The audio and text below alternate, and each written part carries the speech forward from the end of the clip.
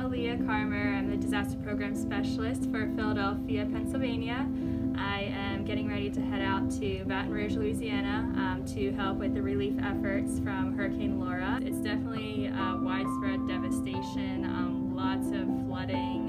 You can definitely see impacts from hurricane winds. There's so many factors that play into recovering from something like that. And you know, what the Red Cross does is meeting all of those needs, those emergency, urgent needs, making sure that they have a place to stay, a place to get warm meals served to them, and getting them in touch with just resources in the area that they need. These residents that we're going to help from Hurricane Laura are so resilient, and that really brings hope to me that, you know, they've been through this before, and as heartbreaking as it is, they will overcome this, and we just need to pull together as communities and partners to really ensure that they are getting back on their feet the way that they always have done.